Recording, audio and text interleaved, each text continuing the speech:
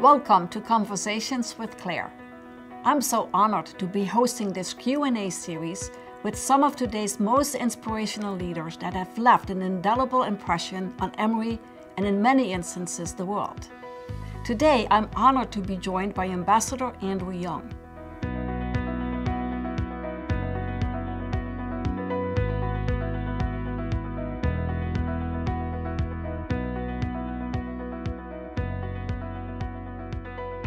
Ambassador Young, you first met Dr. King in the 1950s, and if you could spend one more day with him today, in the present time, what do you think you would be doing together? I think he'd probably be calming me down about being upset about the future.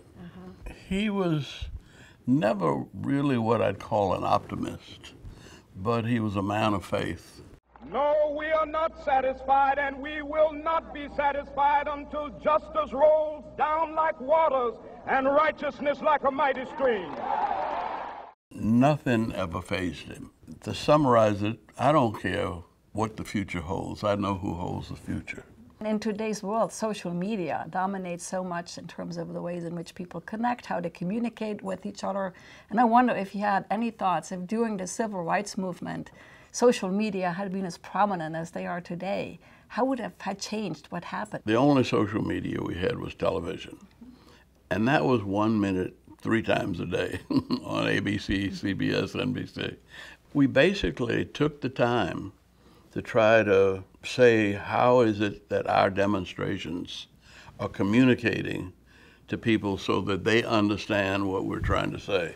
The only thing I worry about with our schools now, and that's every school, including the ones I went to, that they used to didn't speak to each other because of race and class and fraternities and sororities.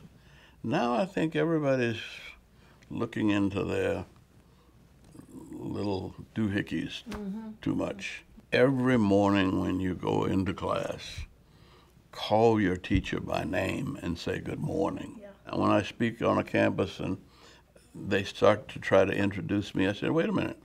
No, everybody knows who I am. Who's that sitting next to you? And you know, they don't know. We've got to make families of our educational institutions because, well, love is the fertilizer of progress. When you became the mayor in 1981 of the city of Atlanta, Atlanta wasn't doing so well. And you really were the mayor that allowed for Atlanta to grow and to even be what it is today. I wanted Atlanta to be an international city. And actually, your country, the first big investors that we got here were the Dutch Institutional Holding Company. And we didn't go to Washington for money. We went to Wall Street, we went to Rotterdam, because we had decided with our airport, we were a good convention city. And I used to figure that everybody that flew in here first class spent about $2,000 a day. And everybody that flew in coach maybe spent $400 or $500 a day. Well, that's a pretty good economy. This is a great day. And you are a great people, created for just such a day as this. God has blessed you. Pass those blessings throughout His creation. I think institutions like Emory that maintain a good balance between truth and faith and hard work and compassion, we'll make it. Thank you. And Ambassador Young, you've been such a model and a champion for those people that need to be heard, that need to have a voice. You're an example for all of us, myself included.